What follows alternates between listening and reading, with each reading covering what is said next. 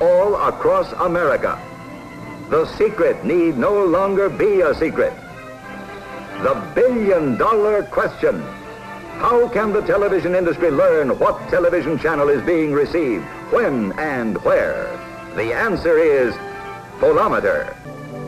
Comprehensive testing of the Pollometer proves a single unit of the device can survey average neighborhoods at the rate of 2,500 operating receivers per quarter hour, 10,000 an hour, 18 hours a day, every day. Thus, the Pollometer provides a continuous survey in quantity. Selective surveys can establish the televiewing preference of particular income groups, racial groups, ethnical groups, simply by routing the Pollometer unit through the specific neighborhood under statistical scrutiny. Thus, for the first time, qualitative surveys of television audiences are possible through the Pollometer.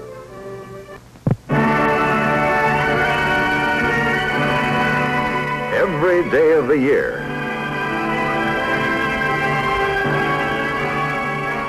throughout the United States, more than $2.5 million is being spent to induce you and the millions of your fellow televiewers to twist that dial to the channel of your choice. What is your choice? Does anyone really know? In less than 10 years, television has become big business.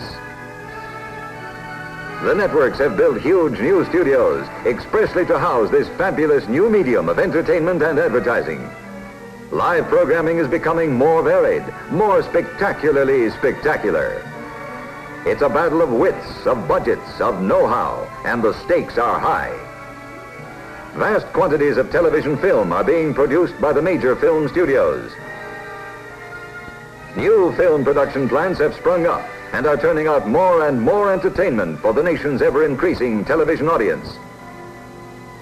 America's top entertainment personalities and technicians are filming programs and commercial material for television.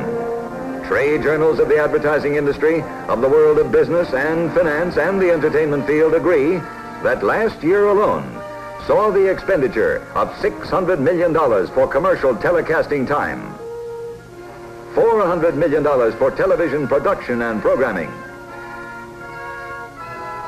$1 billion a year, and no one is really sure who's watching what program. The television industry has relied on 4 principal types of audience measurement survey. The telephone or coincidental survey is one of them. A relatively small number of houses are called. A series of questions is asked concerning the program and channel being viewed. A projection of the telephone survey is called aided recall. Questions are asked about programs that have been viewed the day before. These samplings inherently allow substantial room for error. Another method involves a door-to-door questionnaire survey. The housewife is asked a series of questions concerning the program she is presently watching and programs viewed the previous day. Memories are fallible. There is room here, too, for human error. Another kind of survey is more mechanical in character. To approximately 900 television receivers out of the 40 million in use throughout the country, the survey company has attached a device which records the moves made by the channel tuner together with the time of day each move was made. That there is considerable room for doubt as to the survey's infallibility is the fact that in one area of 2 million television homes, only 61 such devices have been installed. Another survey method asks a certain number of families to maintain diaries in which facts on program preferences and actual tune-ins are supposed to be kept. Often this task is delegated to the youngsters, with possible error the inevitable result. The inadequacy of these principal survey methods causes the nation's business, advertising, and television executives to ask and re-ask the question, the billion-dollar question. What programs are America's 40 million TV receivers most frequently viewing? The answer to the billion-dollar question is Pollometer, an automatic electronic tuning recorder of television reception. It is a mobile unit which picks up, amplifies, identifies, catalogs, and automatically counts programs being viewed by home television audiences without enlisting aid or cooperation of set users. Pollometer is the only device of its kind.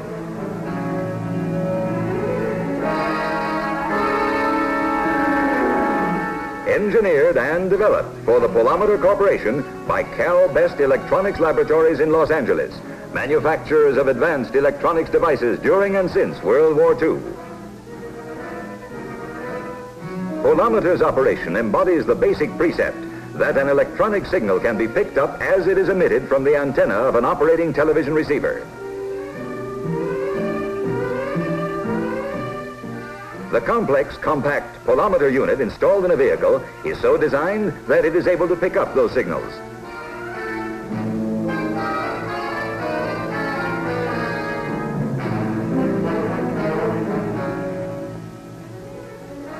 Let's look at Pollometer in operation in simplified animation. In the homes along a particular residential street, television receivers are in operation, tuned to various channels. An identifying electronic signal from each antenna is picked up by the Pollometer. It is amplified, registered, and cataloged. The Pollometer's Totalizers instantly reveal the number of receivers in operation during the survey segment, as well as the specific channels tuned in.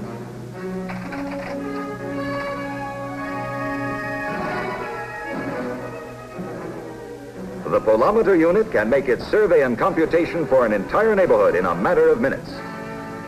Having seen the way Pollometer works through the medium of animation, let us now see the actual proof. Let's look at Pollometer in operation. To do that, we'll go inside this particular residence in front of which the Pollometer unit vehicle is now parked. Note that the Pollometer vehicle is in the street approximately 40 feet from the front of the residence, the average distance almost every home is situated from the street.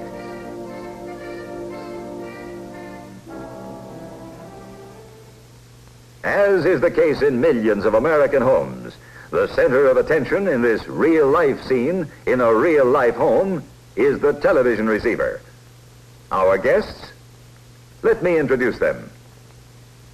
Here is Mr. Dan Schuler of the nationally known firm of Reuben H. Donnelly Corporation, which has handled judging operations for such firms as Lever Brothers, General Foods, Chrysler Corporation, and hundreds of others for over a quarter of a century. Our other authority is Mr. Bob Vogel, also affiliated with the firm of Reuben H. Donnelly Corporation. We are about to test Pollometer and verify its performance by means of an ironclad test of the operation. Here's the way the test will be made. Mr. Schuler? This television receiver will be put in operation. I have in this sealed envelope a list of 15 channel numbers. No one has seen the list in this envelope except members of our staff at Reuben H. Donnelly Corporation. Mr. Vogel has an identical list in the envelope which he holds in his hand. Presently, I will open this envelope and tune to the channels listed thereon. But before I do that, I will ask Mr. Vogel to go outside to the Pollometer unit parked at the curb. When my colleague gets to the Pollometer unit, he will open his sealed envelope and check the performance of the device. After I have tuned the receiver to the channels on my list, he will inform us all as to whether or not the Pollometer received the signals, a fact he will verify by checking the data against the list in his envelope, which is identical with mine. Mr. Schuler now tears open his sealed envelope and takes out the list of channel numbers. He is about to begin to test. In the Pollometer van, Mr. Vogel has his channel number list and is prepared to watch the performance of the Pollometer unit. The receiver is turned on. It is operating. I will now turn the channel tuning knob to the 15 numbers appearing on my list. We will learn whether or not the Pollometer unit keeps a correct tally. Mr. Schuler's hand reaches for the tuning dial, and the test begins. 2, 13, 11, 7, 9, 11, 13, 2, 4, 5, 2, 13. The first run-through of the Pollometer test is completed. Mr. Schuler will now run it a second time for a double check on the efficiency of the unit. 7, 9, 11, 13, 2, 4, 5, 4, 2, 13, 7, 4.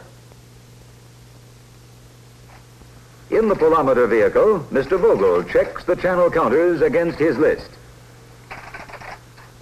The channel numbers as tuned by my colleague, Mr. Schuler, are identical with the numbers on my list. The test has been run through twice, and each run-through was identical.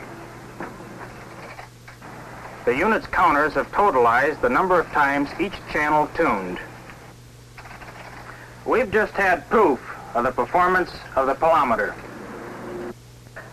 This is Dan Schuler speaking for my colleague Bob Vogel of the Reuben H. Donnelly Corporation. This concludes our project test on Pollometer.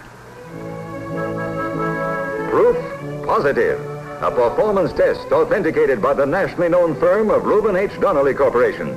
Pollometer's efficiency has been borne out by means of an unbiased, authoritative test operation. Comprehensive testing of the Pollometer proves a single unit of the device can survey average neighborhoods at the rate of 2,500 operating receivers per quarter hour, 10,000 an hour, 18 hours a day, every day. Thus, the Pollometer provides a continuous survey in quantity. Selective surveys can establish the televiewing preference of particular income groups, racial groups, ethnical groups, simply by routing the Pollometer unit through the specific neighborhood under statistical scrutiny. Thus, for the first time, qualitative surveys of television audiences are possible through the Pollometer. In contrast to survey methods now in use throughout the industry, the Pollometer offers still another outstanding advantage. It offers speed in arriving at reliable, factual statistics. Completed surveys along any given basis of compilation can be available in 24 hours. And the statistics so gained by the Pollometer are accurate, free of the hazard of human error. The Pollometer can make a blanket survey of the entire American television audience. Per quarter hour, 2,500. Per hour, 10,000. Per 18-hour day, 180,000.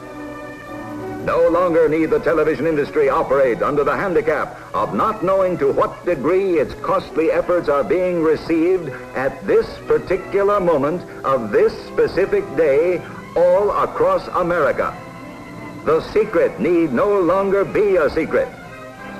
The billion-dollar question: how can the television industry learn what television channel is being received, when and where?